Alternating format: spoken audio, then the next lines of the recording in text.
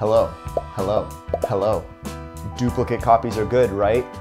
Yes, always back up your photos. That's what today's video is about. We're going to talk about best practices and my personal preferences for backing up photos and videos, both at the desk and then also during dive trips when we're at resorts or on liveaboards. We're going to talk about computers and laptops and external hard drives. We'll talk about the cloud. We'll talk about RAID systems and even little things like backing up images on thumb drives. So stay tuned.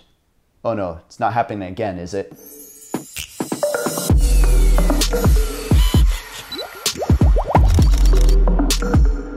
Backing up your underwater photos and your underwater video is essential.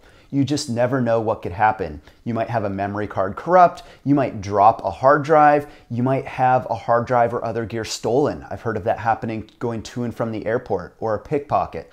Just the other day, I was pulling an SD card out with client footage on it in my kitchen, dropped it, it must have hit my shoe, went in a crack between the tile and the cabinets, this big, maybe 1/4 of a centimeter.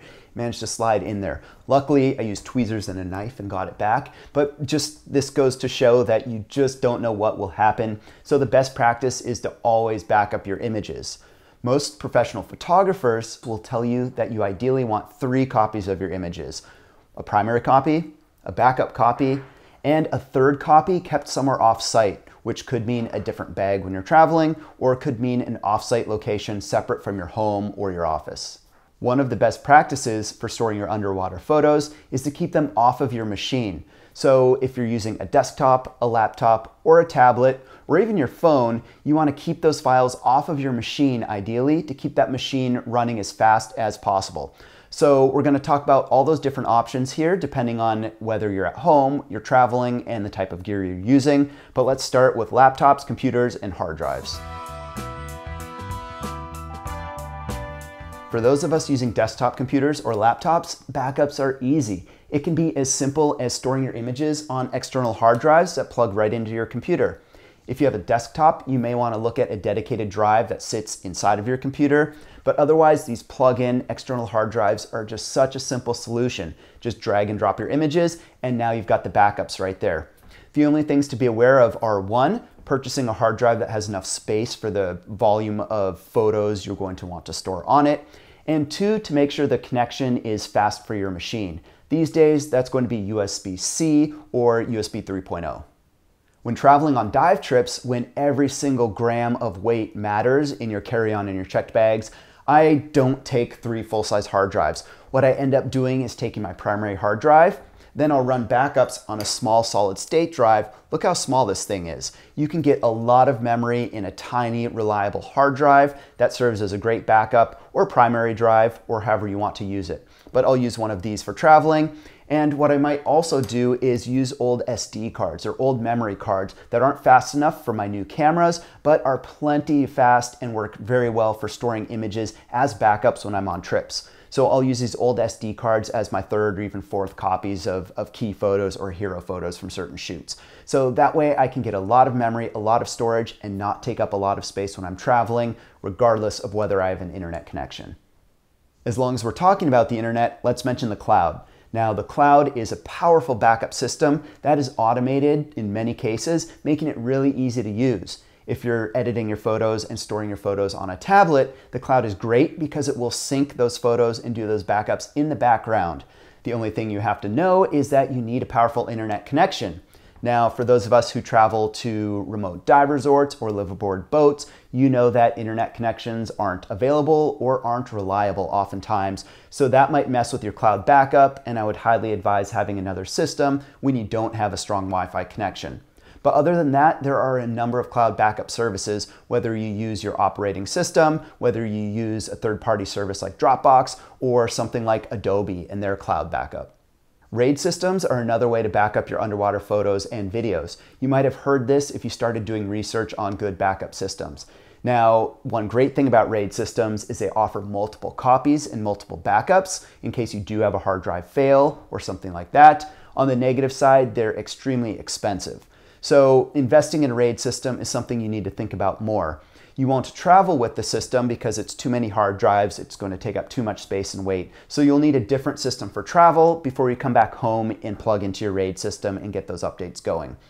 Personally, I don't mind using several independent hard drives because I know there's no software linking them together. I know they're fully independent. I drag and drop my photos and nothing is going to cross between those different hard drives. Whereas with a RAID system, I have heard those horror stories with software where the entire RAID system gets wiped or has a bug or corrupts and you lose all your photos because those drives are linked. So that's something interesting there. And as long as I'm sharing that, I have had issues with the cloud as well too. So even though the cloud should be bomb-proof and not allow you to lose any copies, there are ways where you might delete something by accident. So I go back to my old school system of multiple hard drives. I drag and drop in the background while I'm working on my computer, and that seems to be the best way for me personally to back up my photos. With that said, let's share a few different pro tips. Number one is to leave your photos and videos on your memory card until you've made backups on your computer and your hard drive. The reason is that this is a simple backup copy. Our SD cards for most normal cameras now are pretty affordable, so that almost serves like a hard drive for you. Leave those images alone until you've got your backups and then reformat your memory card to use it again. Tip 2 has to do with memory cards as well, which is not to take that memory card and put it in the camera, computer, camera, computer, camera, computer. As you move it back and forth between operating systems, you run the risk of something corrupting. I've had it happen, it's not fun.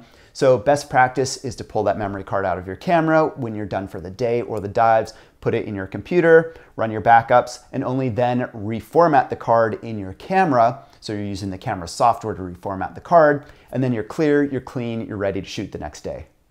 Tip number 3 for me is to do a big wave of deletions before I do my first backup round. Now, if I import my photos into Lightroom, I can go real quickly and hit that X key, bang, bang, bang, and take out the instant deletions.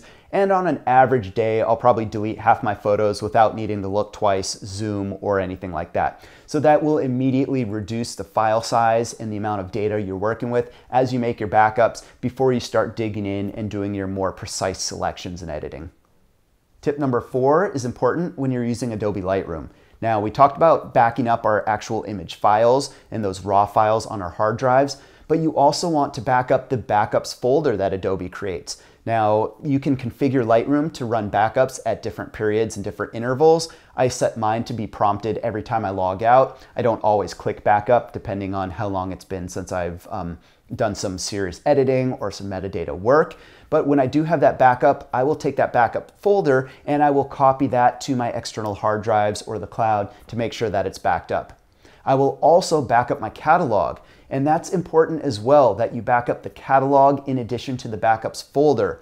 If you need to restart Lightroom fresh, you'll have your images, you'll have your backups, which apply all your edits, but if you don't back up the catalog, you're going to lose your presets and other important customizations that you've added to Lightroom. So I make sure to back up those 3 things every time I'm backing up Lightroom. Again, that's the images, that is the backups folder, and that is the catalog itself. If you back up those 3 things, you can install Lightroom on any machine, load in those 3 things, and you'll pick up right where you left off like nothing happened. So I hope those tips are useful for you. I hope this talk about backups was useful for you. Leave questions if you have them down below, and I'll see you in the next video.